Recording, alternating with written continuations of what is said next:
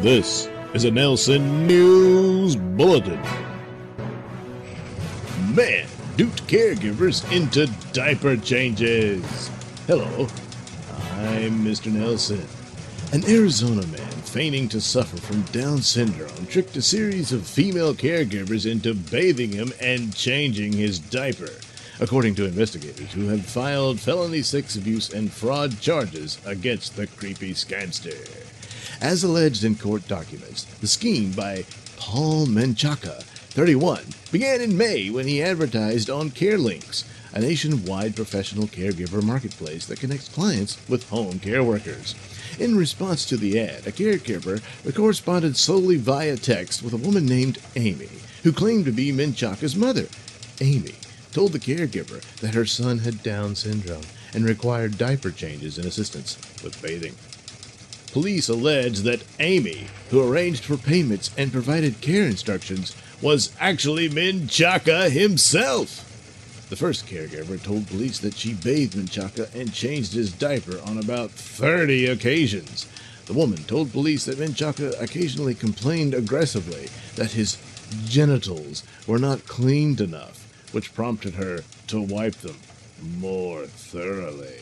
The caregiver added that Menchaca had an erection every time his diaper was changed and when he was bathed.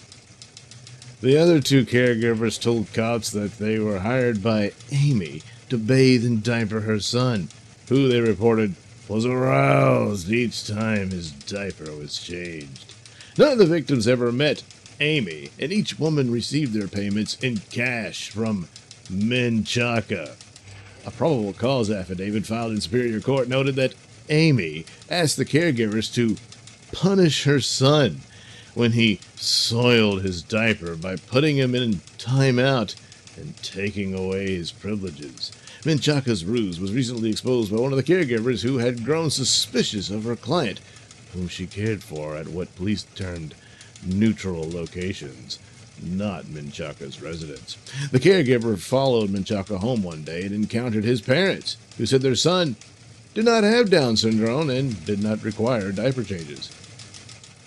Menchaca admitted to lying to them about his mental condition when he was subsequently confronted by the three victims. During a search of Menchaca's home in Gilbert, a Phoenix suburb, police recovered his cell phone and diapers, among other electronic devices. Menchaca was named in a 4-count felony complaint. He was freed from custody after posting $15,000 bond and has been ordered to have no contact with the three caregivers. While under investigation by police, Menchaca resigned on August 31st from his job as a classroom aide at a public school in Chandler. Menchaca, who was employed at Bogle Junior High for the last 2 years, only worked with students while being supervised by staff, according to a letter the school's principal sent to parents. Well, he said he wanted to be punished, so... This has been a Nailsin News Bulletin.